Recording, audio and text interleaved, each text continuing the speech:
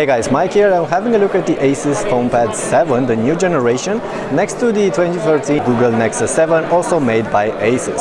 And now these are both 7-inch tablets, but that's basically where the similarities between these two end.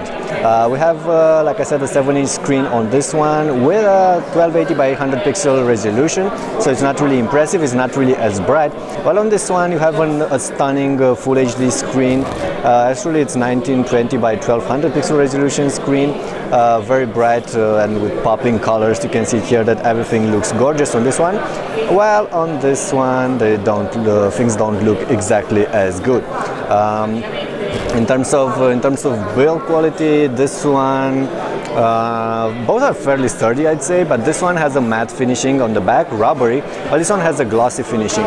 It will be available in black and white as well. We have the silver, the gray version here, the darker version, while the Nexus is only available in this particular color. Both are quite easy to hold in hand, but you can see that the Nexus is slightly more compact, but at the same time it looks like it is slightly taller. So a little bit more compact, a little bit taller, and a little bit thinner and lighter as well. This one weighs under 300 grams and this one is a little bit over 300 grams. But of course what really matters are the technical specification, the details. This one is running on an Intel platform, this one is running on a Qualcomm platform, Android on both of these, but this one has Android 4.2, this one Android 4.3, so the newer version. This one can be used as a phone, so it comes with 3G connectivity, but also supports voice services, while this one only supports cellular data. So you can't use this for taking calls or sending messages or stuff like this, but you can on the FonePad. Another cool aspect about the FonePad, it has front-facing speakers. So the speakers are here, one grill over here and one grill here on top, and this should make it quite a nice multimedia device.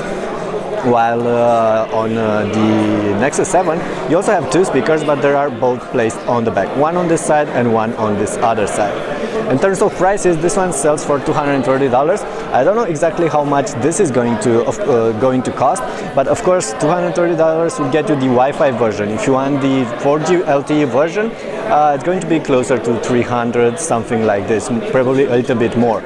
I believe the FonePad 7 is going to be cheaper than that, and it could be an option if you want a more affordable tablet with 3G connectivity and of course support for voice services.